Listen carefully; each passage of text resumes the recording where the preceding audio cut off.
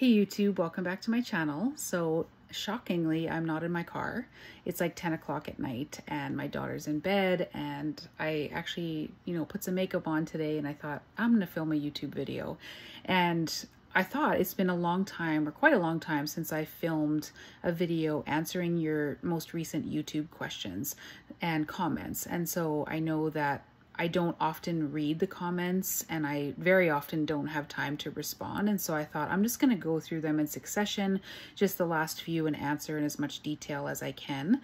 And I want to mention before I start that I am doing coaching again. So Mondays, Tuesdays, Thursdays, Fridays from 12 to 5 p.m. Mountain Time.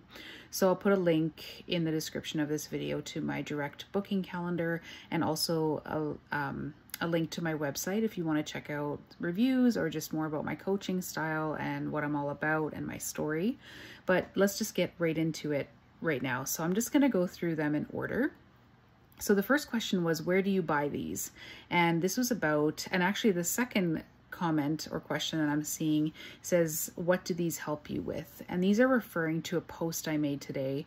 I was going to actually bring them in here, but because I had seen that these were the first couple of questions, but I have a jar of desiccated beef liver capsules that I had posted a photo of today. You can see it if you scroll into my YouTube posts, and I had captioned it, "This is how I get my B vitamins," or something like that.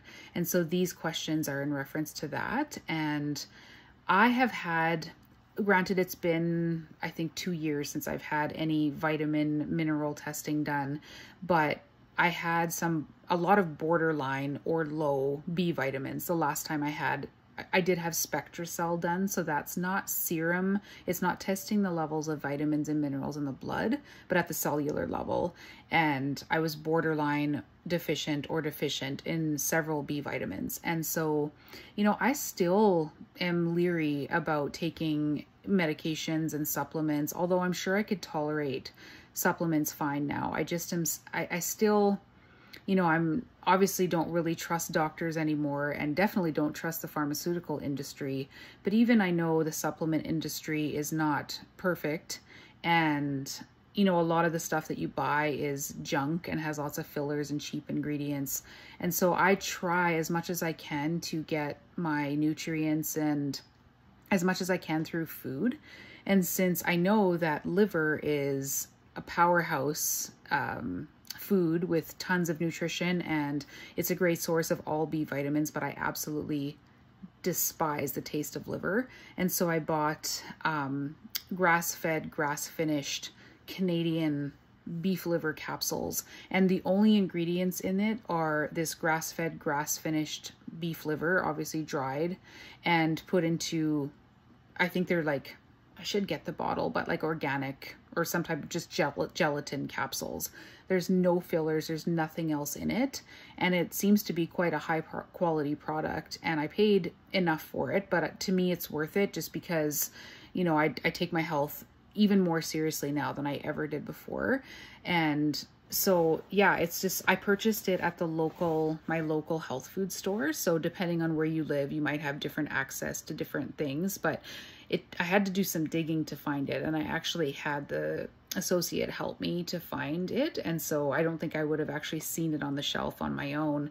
There was just one type, and it was that one. And so I use it just for general nervous system health. And because I know in the past I've shown to be deficient or borderline deficient in several B vitamins, and liver is a great source of all B vitamins. So that's what I take it for and where I got them. I'm just going to go in order. So someone commented, I've had most of those symptoms, referring to my the most common benzo symptoms I see video, and he said akathisia was the worst. So yeah, most people will say that akathisia is the worst side effect or symptom in this experience. Moving on to the next one. Someone just asked the question that says brain pain ? And this was also commenting on my video, the most common benzo symptoms I see. So the way that I hear it described the most, especially with benzos, I don't know if this person is talking specifically about benzos or just psych drug withdrawal in general, but the way that people describe it is either burning brain, head pressure, and some people will have an incredible tight band feeling around their head, which is creating headaches, migraines. Sometimes it's in the face, so it can almost mimic like trigeminal neuralgia, or maybe it can even manifest as that. Sorry,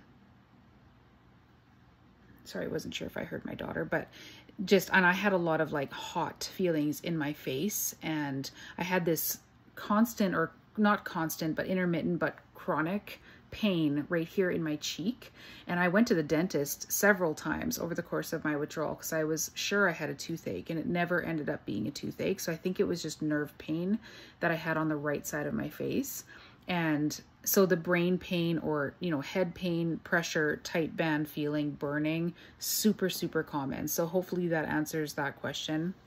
And like migraines type thing, and anything in the face and head that like pain is quite common that I see. The next comment says, the biggest mistake of all of our lives is having made the mistake of going to a shrink. So this is all in capital letters.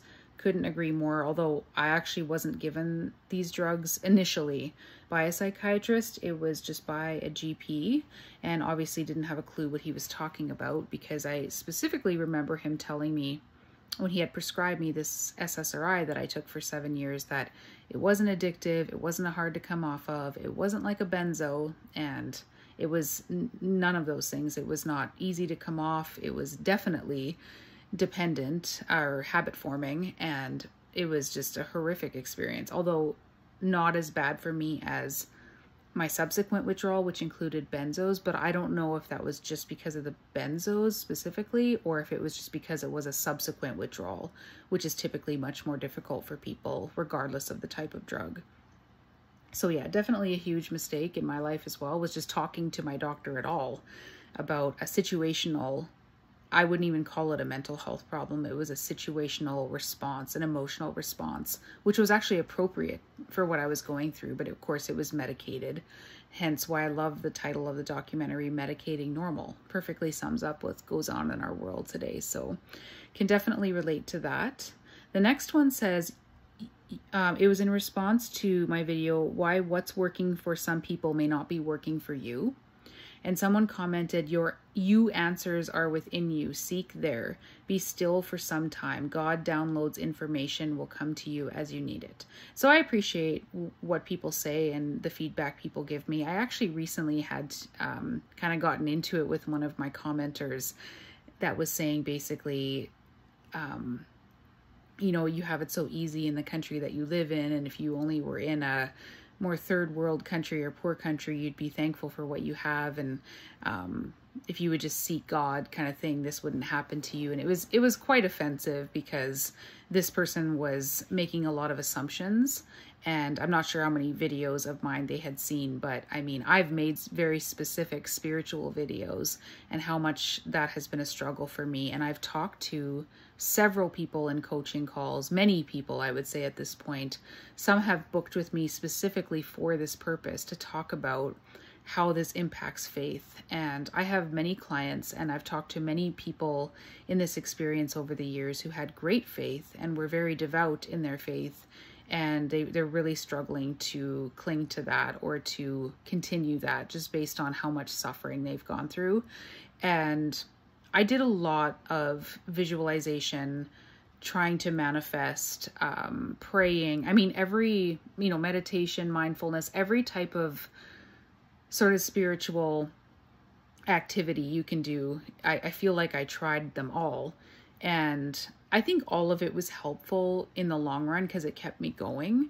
But I never felt like there was one spiritual thing that pulled me out of symptoms. Definitely not. Or I don't think I would have struggled as long as I did.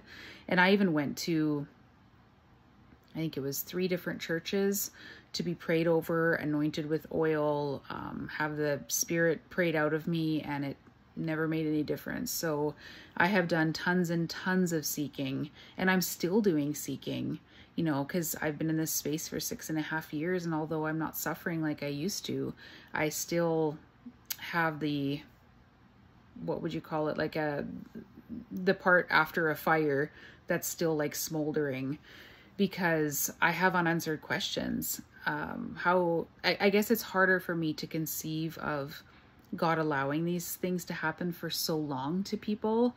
I guess since I've had my own daughter, and questioning if he's all powerful, all knowing, and loving, how can he let his children suffer so horrifically for so long without doing anything or feeling like anything is being done? And to me, it's hard for me to wrap my head around that, because if I had the power to take away my own child's suffering and chose not to, either I'm not capable of taking away in the first place, or I'm choosing not to, and I don't know which is worse. And that was the way that I had been interpreting it. So you might interpret it differently, and that's fine.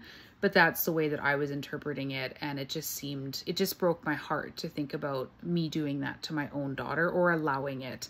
And every way that I tried to justify it, which was, oh, I'm trying to teach her a lesson, or this is building her character. I'm like, but does it have to take 5 years, and why? Yeah, anyway, this isn't a video about that, but that was something I still struggle with, and I've been very open about that. So I appreciate the comment though. The next one, I've been through these crying periods. I know I was strong, but wanted to know why I kept crying. I'm not a crier. Finally, I reflected one day on what I was feeling when I cried. Besides loss of emotional regulation, I was feeling grief when I cried. Then I reminded myself how healthy it is for our bodies to cry. Releases important healing chemicals. I could not agree more. And a lot of people find, and I found, that on SSRI, specifically the ones I was on long term, I lost the ability to cry, which looking back is very disturbing. At the time, I think these drugs can be so insidious, you don't really realize what's happening until, you're in withdrawal, or something kind of snaps you into reality, and you look back and realizing that, I've always been very sensitive and emotional and a feeling person, empathic. Oh, the stock cars are going. I live close to the stock car races. It's so annoying. But realizing that is like, and the fact that I was always, very emotional, very feeling, very sensitive, and lost the ability to cry. That's very abnormal and alarming now that I think back. But at the time, I recognized that I couldn't cry, but I didn't see it as kind of horrifying as I do now. And there's a reason we cry, and we release trauma and these chemicals that are healing, just like this person said. I know who this is, by the way, and hello. And when they also say, I was feeling grief when I cried. And I've made a video a while back called The 5 Stages of Grief, and how this journey parallels that a lot. The 5 stages of grief: shock/denial, anger, bargaining, depression, acceptance. It might not be in that order. And I know you don't necessarily go through them in that order, but this whole experience and journey is a process. And a lot of people experience the same types of emotions and stages as someone going through grief does. And I've seen people, and my own experience was that, and going through all of that, plus potentially other things as well, but those are main things. And then you get to a point of acceptance, and you're not forgiving necessarily like what happened to you.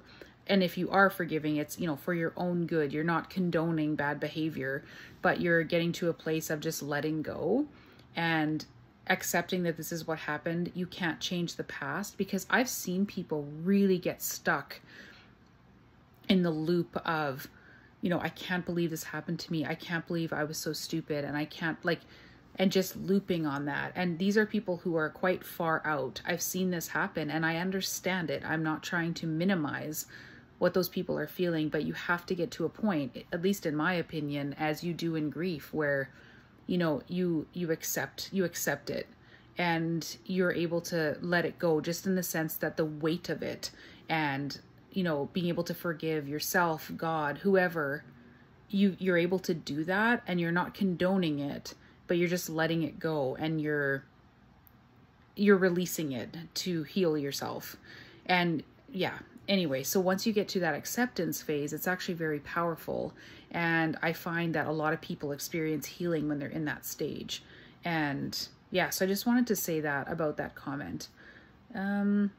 The next person said, yes, I've noticed this 2 years ago with me. Usually a day or two after the full moon, things calm down. This was in response to my video, Affected by the Full Moon. And I've noticed in myself, actually, I didn't even notice it initially. I had people that I was close to in my own withdrawal say to me, every single month, Melissa, you get really bad around the full moon. There's something to it. There's something to it.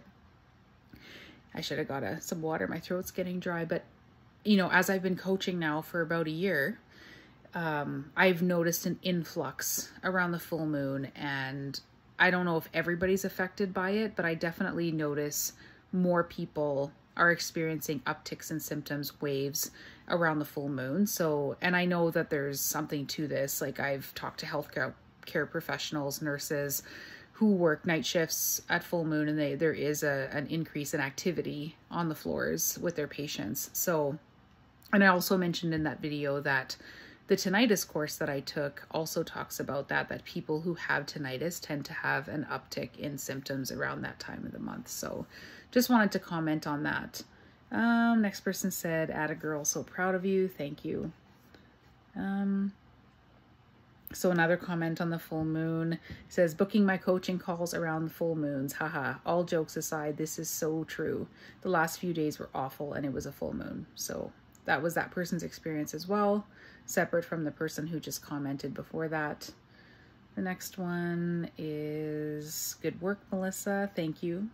Next one, "If it affects the tides, it affects the body and mind." So again, in response to the full moon video. So for sure, I agree 100%. The next one is in response to my video called My Detailed Reinstatement Story. This person said, "Almost the same story with me, no more SSRIs." So yeah, I think a lot of people can relate to that. And that's why I put a full-length video out about my reinstatement, because reinstatement and recovery timeline, because most of the people that I work with, and sometimes I feel like people are surprised when I say this, is that most people are not just in a single withdrawal. Most people that I talk to are in dual withdrawals and, you know, from a reinstatement gone bad. So, you know, I know in this community we talk a lot about or use the term polydrugging. So that would be the bulk, vast majority of the people that I coach have been polydrugged and more severely affected by second and third withdrawals than they were from maybe a single drug or a first time coming off a drug. So definitely that's very, very common with the people that I see. The next one says, "Yes, I saw a spike in intrusive thoughts, which were nasty yesterday here in India, which is full moon. I am currently cross-tapering from clonazepam to diazepam, which I am on for 20 days, and I am on fluvoxamine, amisulpride, pregabalin, melatonin.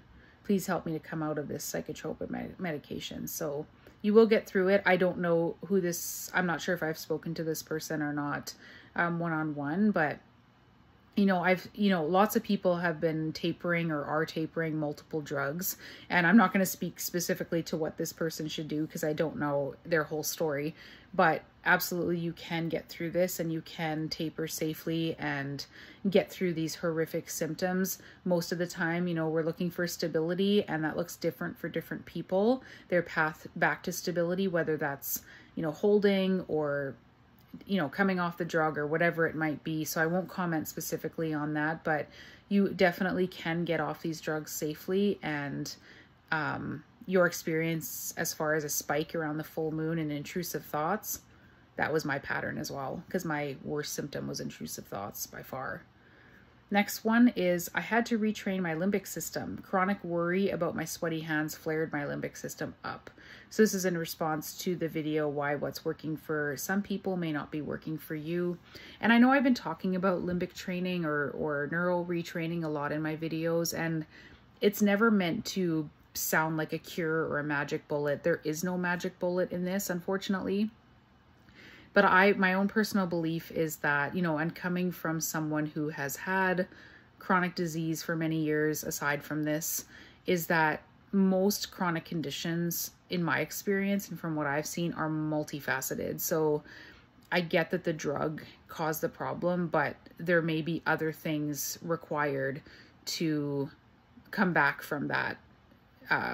You know, what you're experiencing now, your symptoms, it might take a multi-pronged approach to get well. And I see this quite a bit with people. So neural retraining is just another tool in the toolkit, so to speak. And I think anything you can do to calm the fear response is good. Whether that's formal, informal, using an actual laid out program, or just finding your own way of calming down the limbic system, it's a good thing. And I've talked about this in other videos where we already have the symptoms, which are so scary and so intense, but adding second fear and, hearing all the horror stories, and a lot of times what comes out in conversations with people is, oh, but I heard, this person told me this, and this person told me this, and this person told me this. And a lot of times it's black and white thinking, it's extreme thinking. And someone said to me once, well, this is an extreme situation. And I get that it is.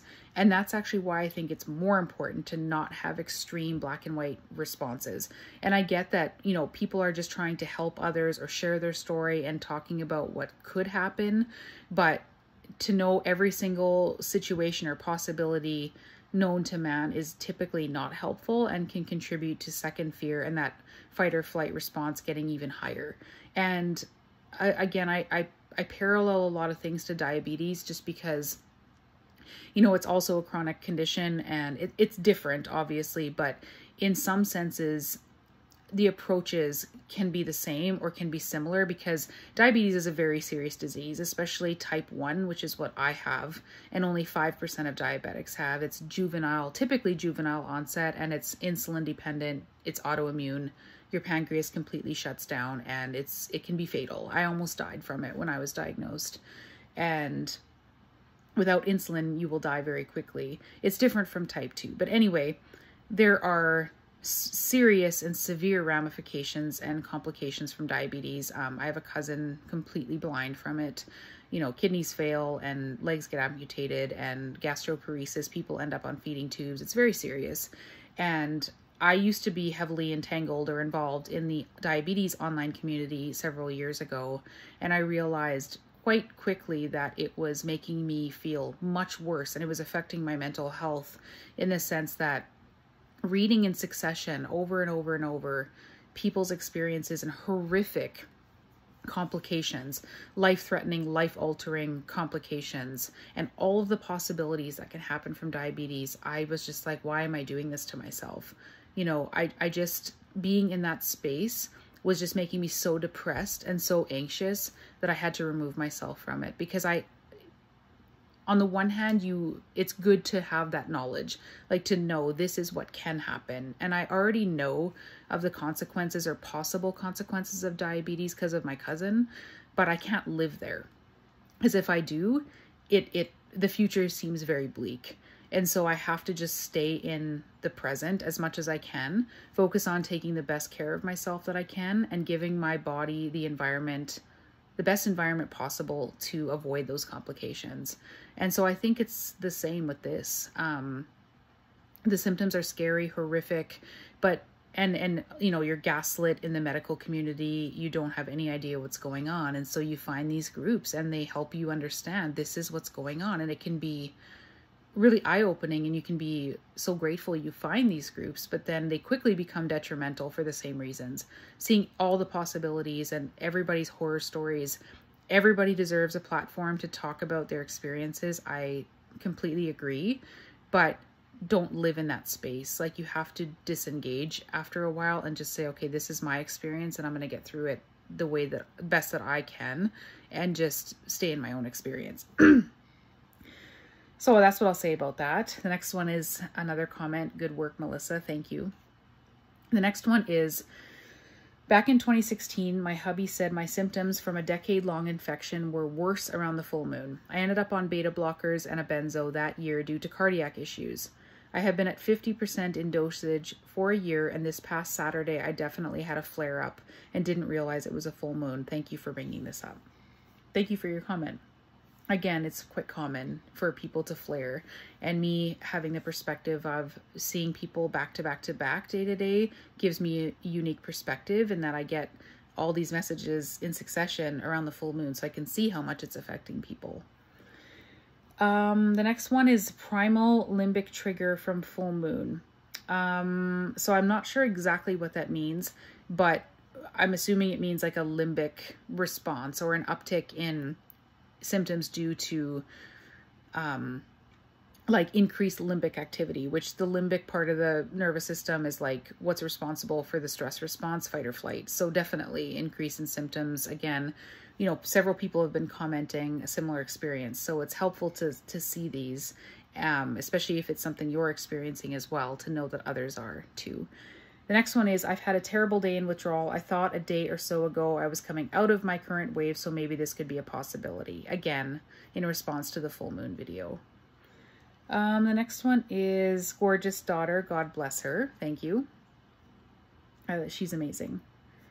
Next one, beautiful daughter, Melissa. Again, thank you.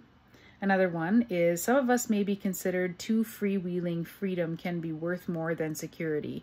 I think we need structure to maintain goals. Thank you for that comment. Too freewheeling. Freedom can be worth more than security. I agree. I think we need structure to maintain goals. Yeah, for sure. I'm very goal-oriented, very driven. And even when I was in the throes of withdrawal, one thing that helped me, I mean, I couldn't really make goals in the sense of like the normal sense of the word because I wasn't working, and I felt like, you know, most goals are usually around money and you need money to achieve, and that just seemed out of reach. And so I did more of what I did was like a vision board where, even as far-fetched as it seemed, I was, you know, cutting things out of magazines or printing things off and just slapping them on like a board just so I could use that as part of my visualization that I did every night to try to imagine my life as a healed person and what I would be doing. So that's how I just in response to the goals part, that's how I approached goals, because I've always been very goal oriented and driven, but I couldn't do it in the same usual way when I was in withdrawal because of how bad my symptoms were. And so that was the way that I did it then. So thank you for that. The next one is, one more thing, ma'am. Unfortunately, you are struck in a deadly loop. You think you are depressed and sad. Oh, this is the comment. Sorry, I actually deleted that. This is the person that I had to block because it was offensive. I can't actually open it again because I've blocked them. Yeah, not good. The next one is, Melissa is doing God's work, a spiritual and corporal work of mercy. Thank you so much. The next one is, thank you for your advice and insight. It's very encouraging. You are so much more informed than 99% of the MDs out there. God bless you. Thank you so much. That was in response to my video, if you're 2 to 6 months off meds, which I've had a lot of feedback on. Because again, you know, people have said to me, wow, like, I can't believe you're saying this, because this is exactly what I've experienced and couldn't understand why. Because a lot of people think, which is understandable, that, you know, you come off the drug and you would immediately go into withdrawal. But from what I've seen, specifically with serotonergic drugs, there's a honeymoon period, or there can be a honeymoon period where people feel completely normal and then they get slammed by withdrawal 1 to 3 months in. And this doesn't happen to everybody, and it didn't happen to me. Actually, I was someone who was affected right away. But a lot of people experience this, and their symptoms are really, really bad 2 to 6 months off. And this can be with any class of drugs, but I find that with the serotonergic drugs, it's more so. So thank you for that comment. I'm actually going to wrap this video up soon because I don't want it to be super long. One more. Very honest catch-22 question. My stress comes 90% from my symptoms. How do I reduce the stress that perpetuates my symptoms if my symptoms are the cause of my stress? So my best answer for this would be to try somatic tracking, because it's basically a version of like sitting with the symptoms and trying to not have the same type of response that you typically do. And I've seen this even in videos outside of this drug community. So even with, as an example, the Steady Coach, which all she does is helps people through chronic dizziness. And there's people in this community whose main symptoms are chronic dizziness from the drugs. And she talks about the somatic tracking, because you end up being so afraid of the symptoms and they create such a stress response that it can end up happening so quickly that you're not even really aware, and suddenly you're in like a stress loop.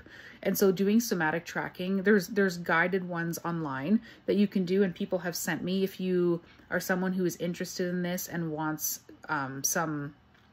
excuse me, my throat's really dry, specific recommendations or videos that you can do this through or with, then send me a message. I'll actually put my email in the description of this video. I haven't been doing that lately because I can't support people through email anymore. It's too hard to answer all the questions just time wise and without getting a full kind of back history.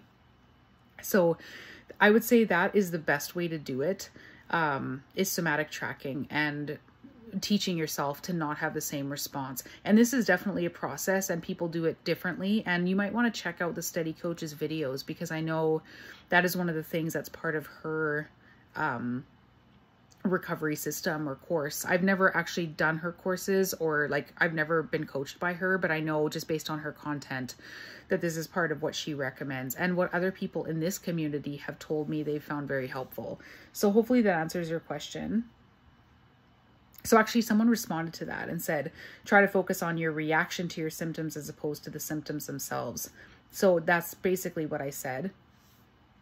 The next person said, establishing healthy boundaries for the first time is helping my nervous system calm down. I think I am sending messages of safety to my brain, which in turn helps calm my symptoms. I love that. So I've talked about, this is my last comment before, that from all the deep diving I've been doing, and also talking to people, long-termers, you know, people in acute that, you know, are recovering, starting to recover, have made a recovery. What I've heard is that like neural retraining can take you to a certain level. It can help calm down that limbic response, that second fear, that reaction to symptoms. But then other people have said that, and I've heard this in multiple places, where sometimes you have to go a little bit deeper than that. And there may be, this is a complex thing, but there may be underlying personality traits. There might, like, and I've noticed this, and I've said this before, that a lot of people affected by these drugs tend to be highly sensitive to begin with, like a highly sensitive person, empathic. They tend to be maybe more sensitive just in general than the average person. Type A's, hustlers, people really driven, like to be in control. I have noticed that pattern, and maybe that just sets them up to be a little bit more hyper vigilant in the first place. And that could be, I don't know, these are just theories, but these are things that I've noticed. And so boundaries. So there's a book, a pretty famous book called Boundaries. I've read it before several times. I don't know if you have, but there's a workbook that goes with it called the Boundaries Workbook. And I'm actually doing it right now because this is something that I've had problems with my whole life, and putting up boundaries and sticking to them, and not having those healthy boundaries that I've stuck to have led me into toxic relationships, whether that's romantically, friendships with bosses, all of those things where I get pushed over and I get taken advantage of. And so having healthy boundaries can really help with that. And I think, yeah, that's a great way that this person summed it up and said, you know, I feel like it's teaching my nervous system safety, and that's great.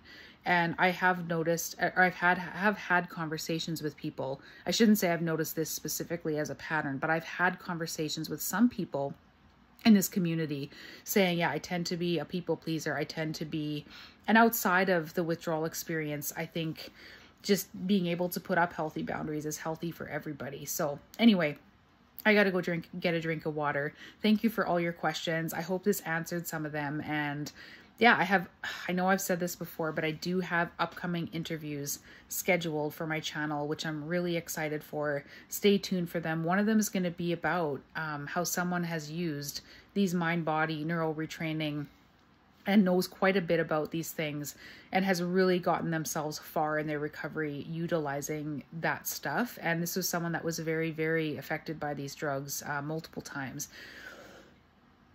Sorry. So I'm very excited to have her on my channel. And also another one about stabilizing on meds, because I know that's a hot topic in this community. So stay tuned for those. And I'm going to actually make an upcoming video once I've put together a nice long list of every coping skill that I can think of in one video. So stay tuned for that as well. And I'll see you guys next time. Bye.